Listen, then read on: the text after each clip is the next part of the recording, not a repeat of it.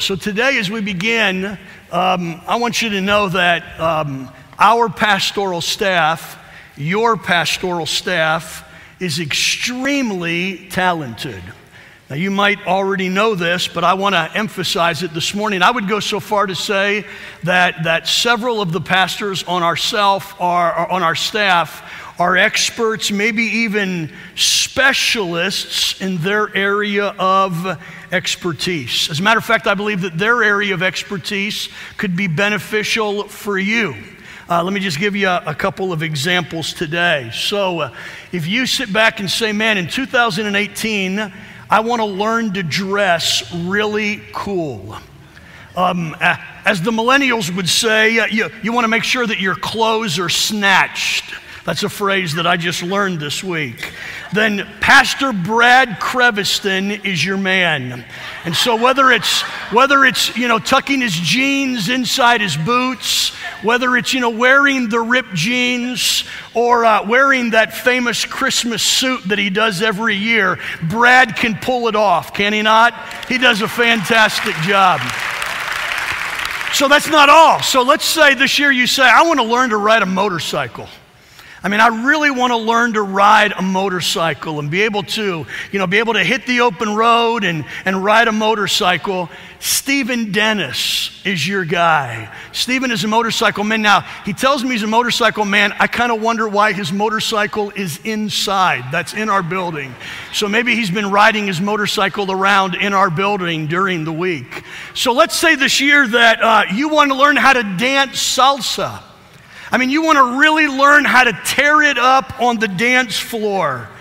Then Jose Santiago is your man.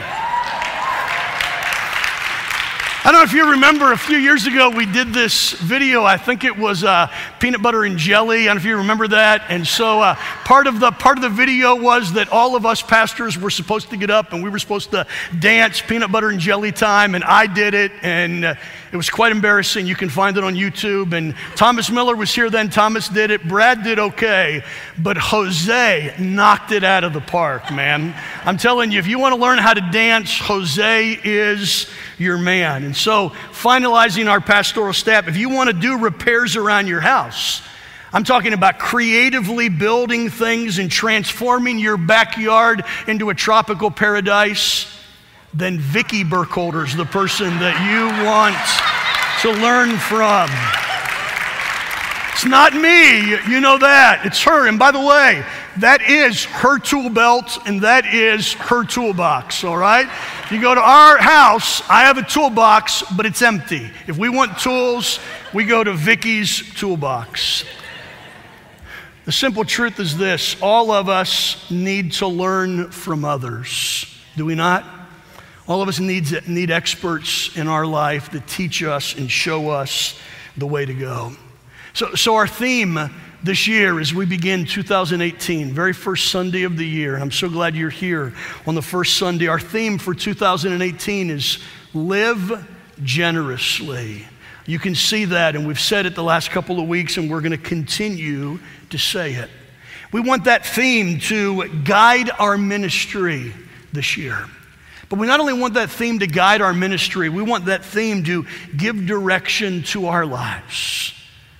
I don't want that theme to be Hollywood Community Church's theme or motto or whatever it is. I want it to be your theme this year. It's not only the theme of Hollywood Community Church, but it's the theme of the Burkholder family. Live generously. And I want it to be the theme of your family as well. As such, that goal should permeate every area of your life, every area of my life. And quite frankly, let's be honest, such a mindset does not come easy, does it? It's countercultural. Because in our culture, it's all about us. It's all about satisfying our needs. It's all about satisfying our wants. It's all about putting us first. And that is not the truth of the gospel. And that is not the way that Jesus lives and lived. And so if you want to live in a generous way, a way of frequently, sacrificially, and liberally helping others, then Jesus Christ is the person that you need to emulate.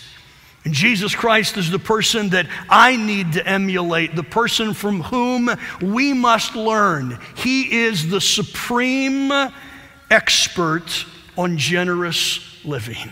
So having said that, turn in your Bibles with me to Philippians chapter 1. Philippians chapter 1. The next 4 weeks we will discover what it means to live generously just as Jesus did. And so in Philippians chapter 1 and then into Philippians chapter 2, the Apostle Paul unpacks for us what it means to live a generous life. And I don't want you to get scared today. We're not going to talk about giving 4 weeks. As a matter of fact, we're not going to talk about giving at all. Living a generous life is not about giving. It's about living in a way that I live out the truth of the gospel in my life. And so Philippians chapter 1, we'll put the verses up on the screen, follow along.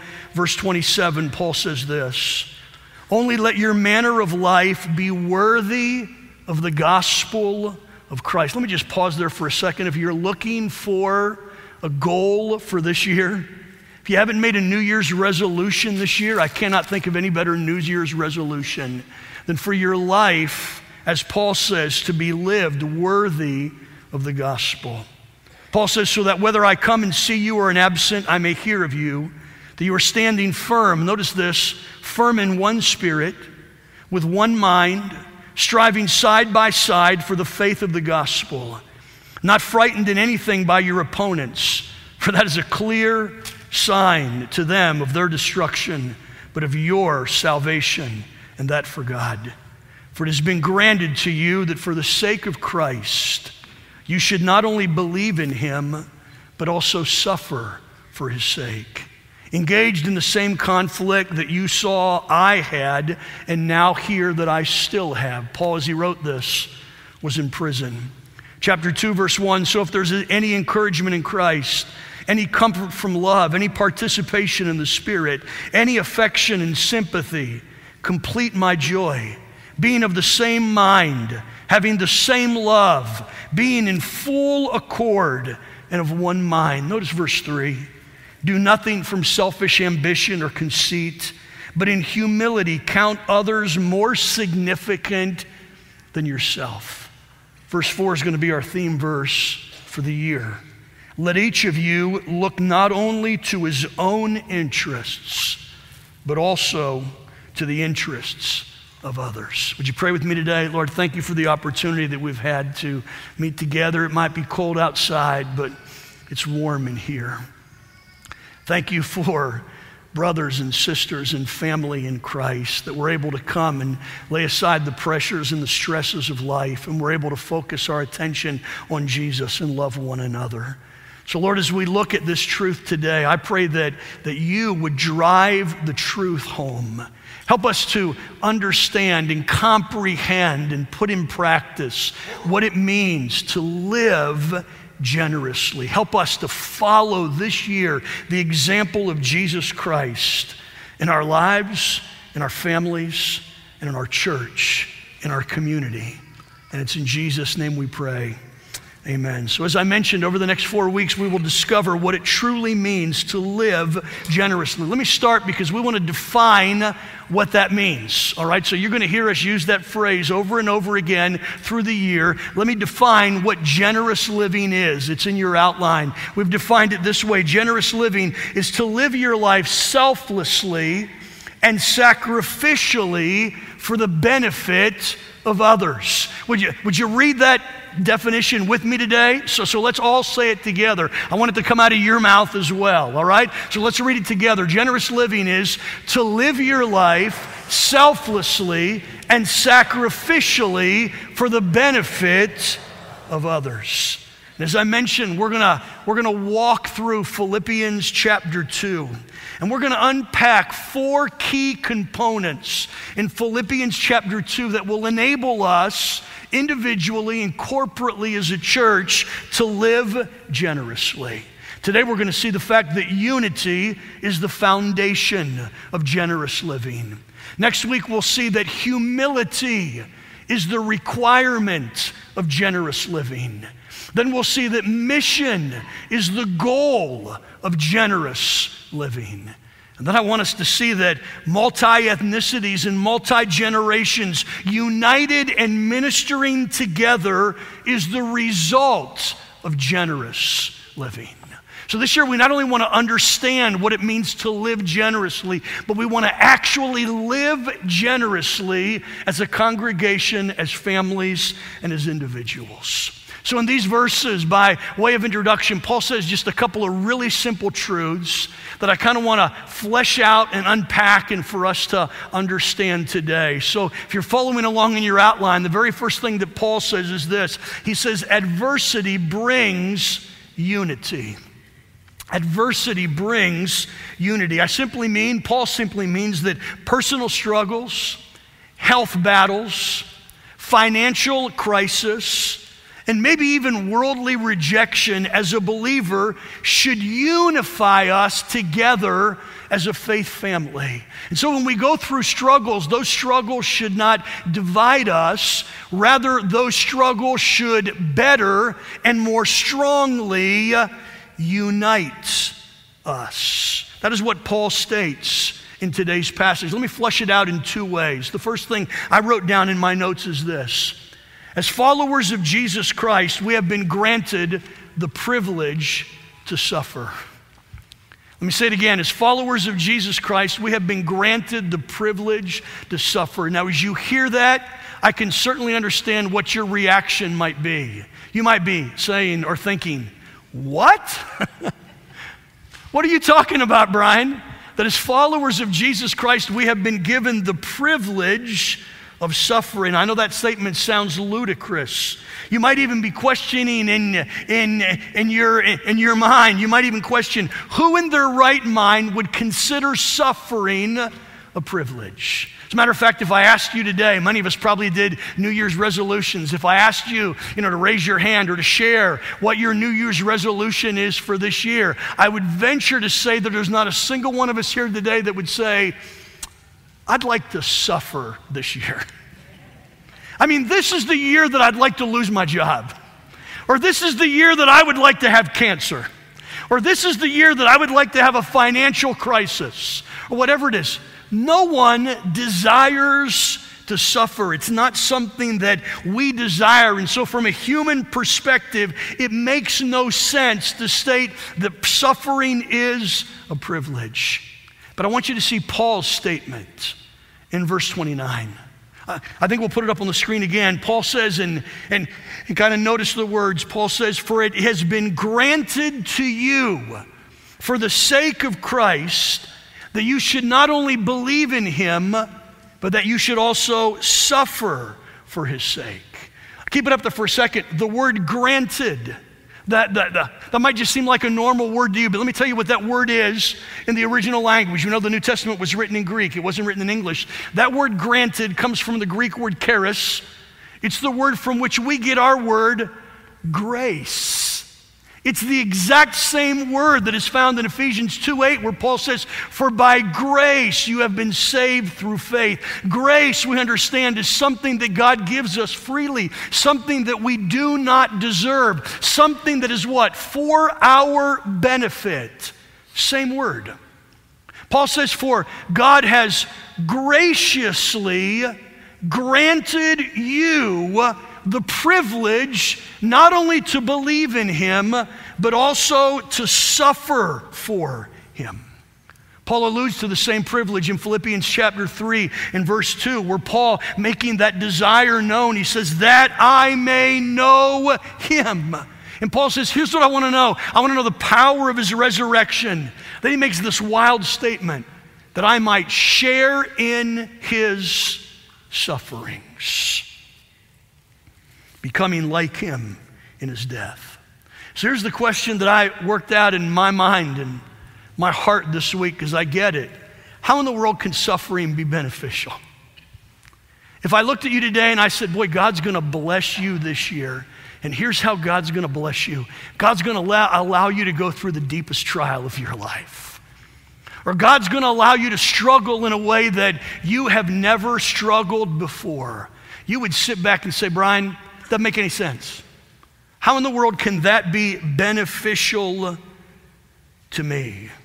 Well, it certainly is not beneficial in its immediate effect. Suffering hurts, does it not? Suffering is painful.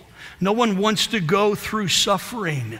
But Paul is talking about suffering's long-term effect on your life and on mine.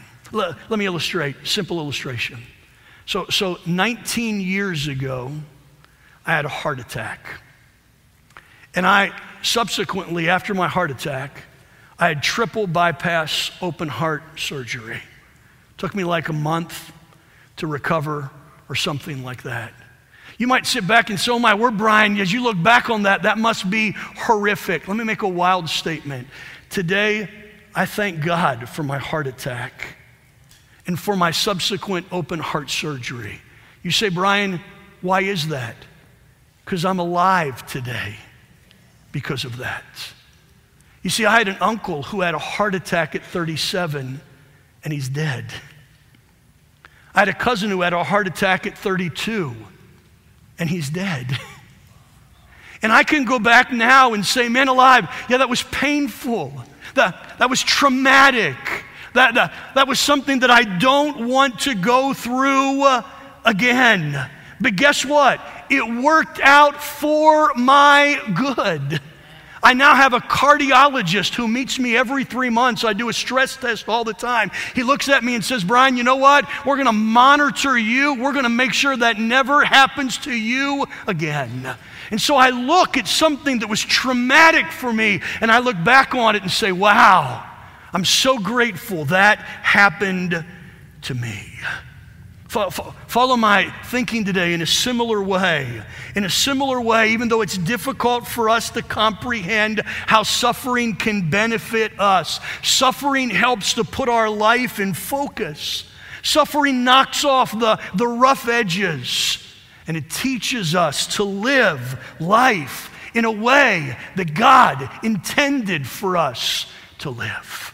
And so no one would say going through suffering, as Peter says, man, suffering is joyful for the moment. But Paul says, God has granted to you.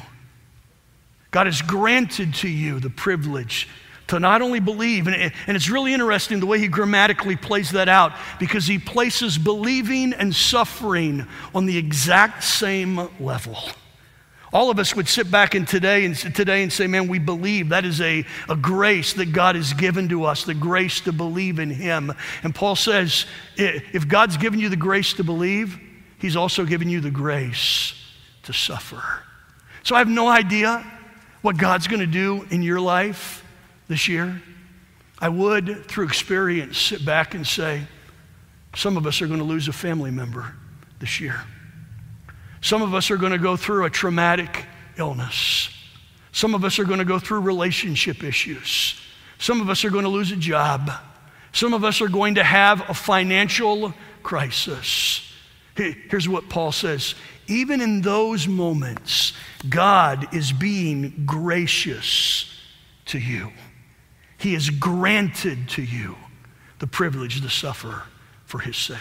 There's a second thing that he says in the passage, and this is where Paul is going. He says, secondly, that as followers of Jesus Christ, we need each other more when we suffer. We need each other more during the bad times than we do during the good times. That's the actual premise of what the Apostle Paul is saying in this passage. Think with me, you'll get this. Advantage tends to make us independent of each other, while adversity tends to make us dependent upon each other or on each other. Does that make sense? Advantage, whenever things are going good, food in the refrigerator, money in the bank, in the savings account, 401k is growing, I got a job, I got a wife that loves me, my kids are healthy. Advantage tends to make us independent. We got this. We don't need anything else. But adversity demonstrates our frailty. Adversity demonstrates that we need one another. We see that truth illustrated every time we go through a hurricane here in South Florida. When life is good, we have very little interaction with our neighbors. As I do, you might go outside and say hello to your neighbor. Hey, Junior. Hey, Dave.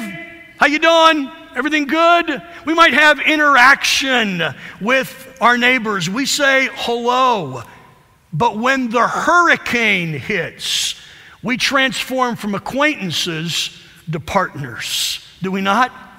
We now need one another. And all of a sudden, the people to whom we have just said hello are now the people we're knocking on the door saying, hey, would you help me put up my shutters? You help me put up my shutters, I'll help you put up your shutters. What happens? Adversity brings us together. Adversity causes us to see our need for unity. That's what Paul is saying in the passage. Adversity does the same thing for believers. Adversity unites us. I read this week a statement that just really impacted me, and it's still bouncing around in my head just a little bit. But I read this statement from an author that was talking about the church in countries where Christians have experienced a lot of persecution. And this author made this statement about those countries and Christians in those countries. I think we have it up on the screen. He says this: when the doors of North Korea, China, and Cuba finally open, the world will be blown away by the size, the strength, and the unity of the churches in those countries. Now, you and I would sit back and think, oh my word, persecution would hinder unity. It would stifle the growth of the church. It would hinder believers from coming together. But history proves otherwise. Adversity grows the church. Adversity unifies the body of Christ. Adversity strengthens the body of Christ. We might not see it yet in our country, but it's being demonstrated in countries where Christians are persecuted all around the world. Man, I'd encourage you to read about the persecuted church, how in China, believers have to meet together at 1 a.m. with no lights on, singing very softly to not draw attention to themselves. And you sit back and think, who in the world would go to church at 1 a.m. with the lights off? By the thousands, by the tens of thousands, they are doing that. Why? Adversity brings unity. It helps us to realize our needs. You see, it's in the midst of persecution, during the times of suffering, the little things no longer bother us. I'd venture to say that the people in China don't get upset over little things, you know, the color of the auditorium, service change times. They don't get bothered by any of that. It's no longer important to them. We reach a point where we simply need one another. That's what Paul is saying in the passage. Adversity brings unity. So let me just pause for a second and say this. I want you to know this. Whatever you go through this year, we're here for you. If you lose a family member, we're here for you. If you lose a job, we're here for you. If you need a friend, we are here for you. That's what a church family is. That's what a church family does. That's what we want to be. We want to live generously this year. Paul says a second thing. Paul says this: not only does adversity bring unity, but Paul says that community strengthens unity.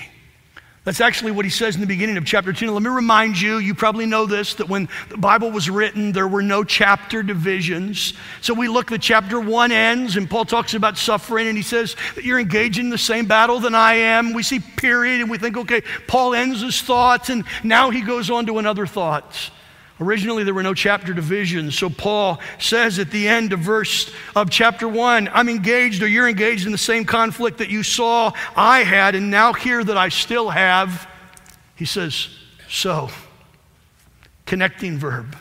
So, is there any encouragement in Christ? Is there any comfort from love?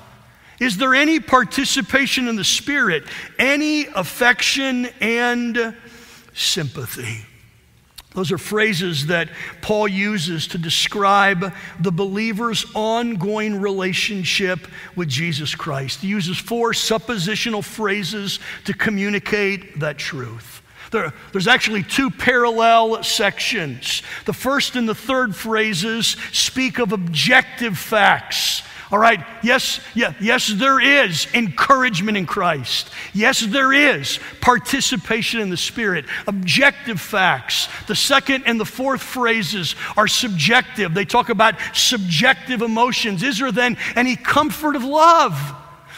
Because of your encouragement in Christ, do you feel love? That's what Stephen sang about today. This reckless love of God that he demonstrates for us. So because of that relationship, do you feel love? Because of the participation in the Spirit, do you feel affection? Do you feel sympathy?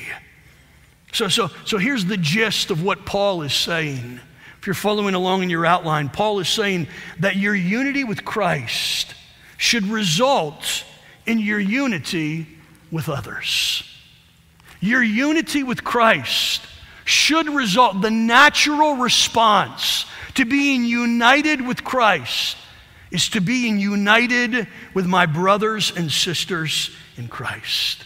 You see, here's what he says, simple terms. Let me whittle it down to the smallest common denominator. It's Jesus who brings us together. That's who brings us together. How else could a snatchy dressing pastor from South Florida, a motorcycle riding pastor from Georgia, a salsa dancing pastor from Puerto Rico, and a mechanically inept pastor from Ohio come together and love each other and function together and serve each other? You might say, well, you guys are just great guys. We are great guys. But that's not what it is. It's Jesus who unites us. We have Jesus in common. Simple illustration today. So let's suppose that a man that I don't like, all of us have people in our lives that we don't like. So all of a sudden there's this guy that I don't like. Every time I see him coming, I want to go the other way. This man that I don't like comes up and he says this, Brian, can I see pictures of your granddaughters? Hey, I'm going to show my enemies pictures of my granddaughters, right? So I pull out my phone and I start showing this guy that I don't like, that I don't want to talk to, that I don't want to spend time with. I start showing him pictures of my granddaughters. And he starts looking at them and saying, man, they're absolutely gorgeous. And I'm like, yeah, they are. Man, they're the cutest thing in the world. And I'm like, yeah, they are. Which one you think looks like me? Which one you think looks like Vicky? All of that. And then he starts asking me questions about my granddaughters. And all of a sudden I start thinking, this guy isn't near as bad as I thought he was. Man, I disliked this guy for a long time, but you know what? Anybody who likes my granddaughters has to be a pretty cool guy. Has to be a pretty great guy. So all of a sudden, here's this guy that I didn't like, that we had nothing common with, and all of a sudden we found something that united us. We found 3 little precious, and I should have taken the opportunity to put their picture up on the screen, and I didn't do that. 3 little precious girls did what? They united these 2 guys that had nothing in common. Church, listen. That's exactly what Jesus does to us. He tears down the walls that divide us, and he unites us together as a congregation. Paul says this in verse 2. He says, complete my joy, being of the same mind, having the same love, being in full accord and of one mind. Just as Paul used 4 phrases in verse 1, he uses 4 phrases in verse 2. And he used 4 phrases that are basically saying the exact same thing. Here's what he says. Let me summarize it. Because you are going to suffer, because of your relationship in Jesus Christ that you have, you should be united. Same mind, same love, being in accord with one another, of the same mind. Once again, it's Jesus who unites us.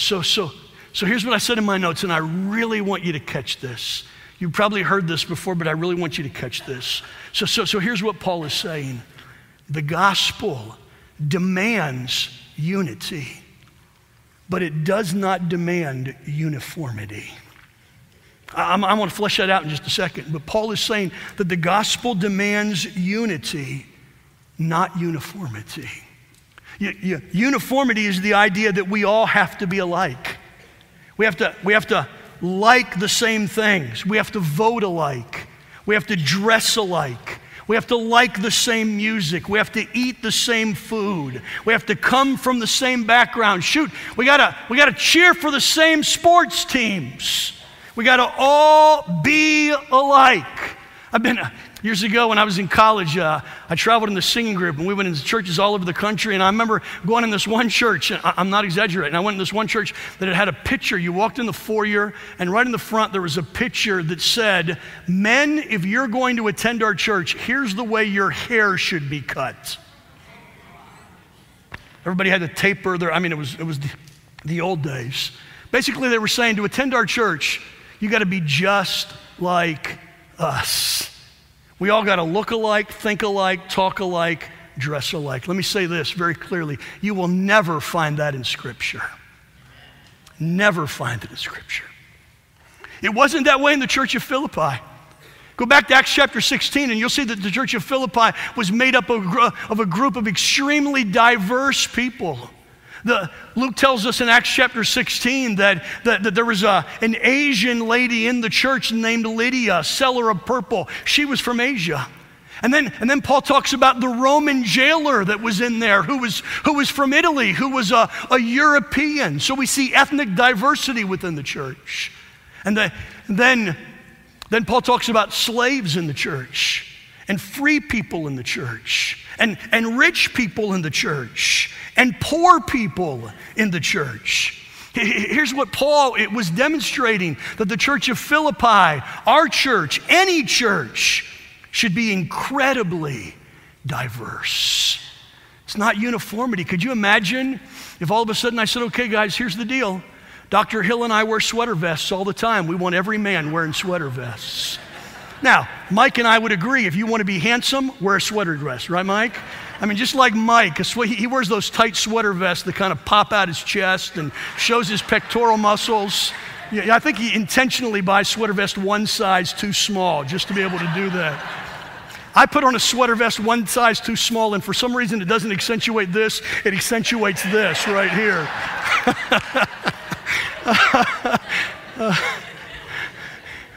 What if we said that? That would be crazy. What if we said, man, to attend here, here's the type of music you got to listen to. Or to attend here, you got to think Brian's a better preacher than Brad, or Brad's a better preacher than Brian, or whatever it is. That would be absolutely crazy. That's not what the Bible demands. The Bible demands, the gospel demands unity, not uniformity. So let me just, I know I'm going to roll the last couple of weeks of just saying things directly. So let me say some things really directly today. We don't want a church at Hollywood Community Church of just Republicans or just Democrats or just independents. We want people to realize that no matter what your political affiliation is, you are welcome at Hollywood Community Church, and you are welcome to the body of Christ.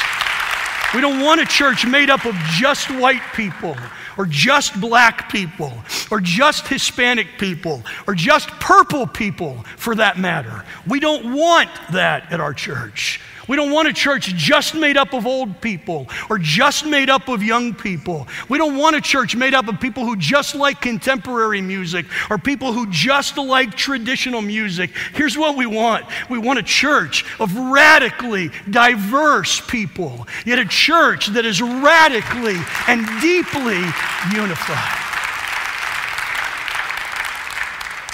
Why is that? Why is that? Because that's the way heaven's going to be. That's the way Jesus is. Jesus doesn't look at you and say, man, you know what? In order for me to love you, you got to change political parties. Or in order for me to love you, you know what? You got to put on long sleeves. I don't want to see those tattoos on your arms. Or in order for me to love you, here's the way that you have to dress. The gospel doesn't do that. Listen, church, catch this. This is so very important. The more we become like each other, the less attractive we are to the world. If the world looks at us and says, my word, everybody in that place is all of the same ethnicity, or everybody in that place dresses alike, talks alike, I'm not like them. We're what? We're no longer attractive to a lost world. It is unity in the midst of diversity that is attractive to the world. That's why Jesus looks at the disciples and says, you know how people are going to know that you're my disciples? If you love one another. You're able to go across the aisle and you're able to hug somebody who thinks different than you.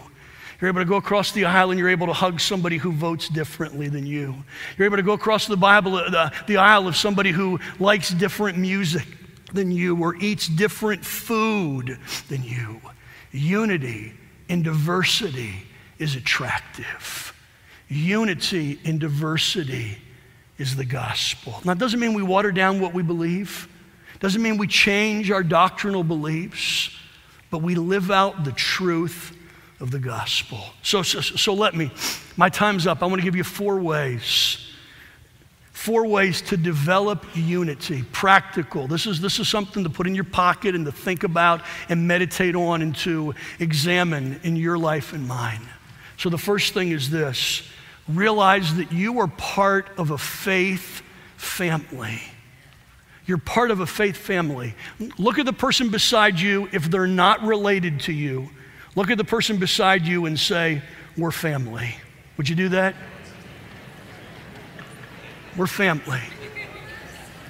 Now, it's easy for you to do that if your wife's beside you, or in Vicky's case, if her sister, her mom, her dad, and her brother are beside her. It's easy to do that. But it's difficult to do that if somebody's beside you who is radically different than you. And yet, church, I would say this: the spiritual bonds which bind us are stronger than the biological bonds which bind us. We are family. Would you say that with me today? We are family. Say it again. We are family. So you know what that means? As family, sometimes we put up with each other's junk, doesn't it? Now let me just qualify. I am not saying that because my in-laws are here. I am not saying that because they're here.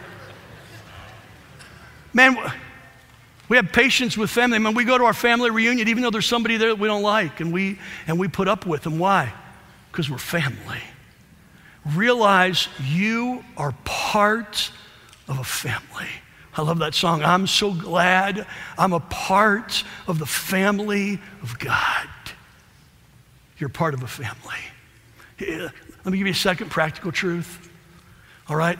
Be quick to forgive and slow to hold a grudge. Be quick to forgive and slow to hold a grudge. Sometimes as believers, man, we invert that, do we not? We're really slow to forgive, and we're very quick to hold a grudge. We're very quick to get upset at somebody who doesn't do something like we do, somebody who responded incorrectly to us, somebody who didn't treat us the way that we deserve to be treated. Listen, sit back and be reminded each and every day of the patience and the grace that God demonstrates in your life and my life every single day. I'm forgiven today, not because I deserve it. I'm forgiven today because there's a God in heaven, because of Jesus, who is quick to forgive me. And when I fall on my knees and say, man, God, forgive me, I responded incorrectly today, God doesn't look down to me and say, man, you did that yesterday. Come on, Brian. He's quick to forgive. James says this in James chapter 1 and verse 19. He says this, James 1:19, know this, my beloved brothers, let every person be quick to hear, slow to speak, and slow to get angry. Once again, if we're not careful, we invert that. We're very slow to hear, we're very quick to speak, and we're very quick to get angry. Let's not do that. As brothers and sisters of Christ, let's be patient with one another. Let's love one another. All right, let's not allow little things to divide us. We have an enemy who would love nothing more than to sow seeds of division. That's what he would like to do in your family, in our church. Let's not allow him to do that. Let me show you a third thing. A third way that you can develop unity is this. Learn to do life together with others in a life group. I cannot emphasize the importance of this. When you come here, you're a number. I get it. We have 400 people in here. All right, that's not a huge church, but it's a large enough church. You can come in, you can be anonymous, you can sit in the front row or the back row, and you can leave and you're not connected whatsoever. We want you to be connected.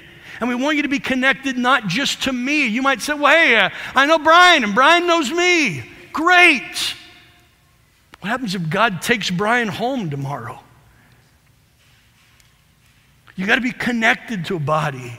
I think Brad's going to be in the back afterward. If you're not part of a life group, we want you to be a part of a life group. Join one, start one, get 4 or 5 couples together and start one and begin to meet together and pray together and do life together. Get to know each other, open up, share your fears, share your struggles, pray for one another. Join a life group. I promise you, it's going to be to your benefit.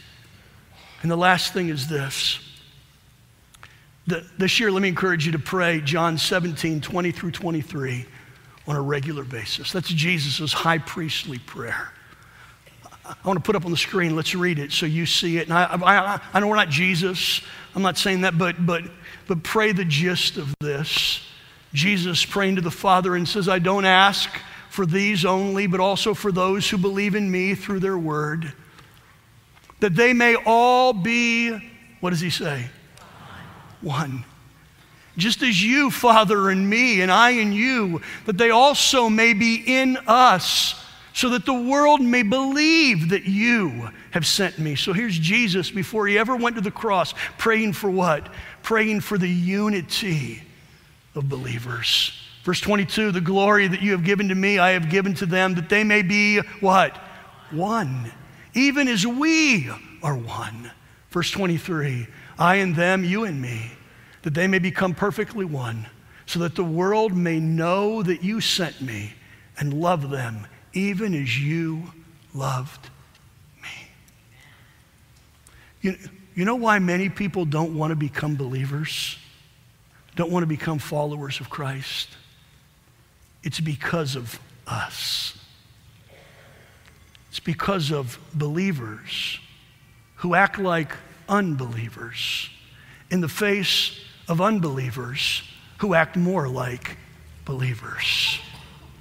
And I've heard so many people say over and over again, why would I want to be a part of something where people are bickering, they're arguing over silly little things? Why would I want to be a part of that?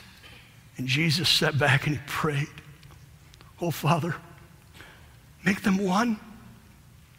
Unite them together. Make them one. Why? So that the world may believe that you sent me. There is no greater testimony of the gospel to the world than diverse people who think differently, act differently, vote differently, eat differently, coming together, locking arms, saying, because of Jesus, we are one.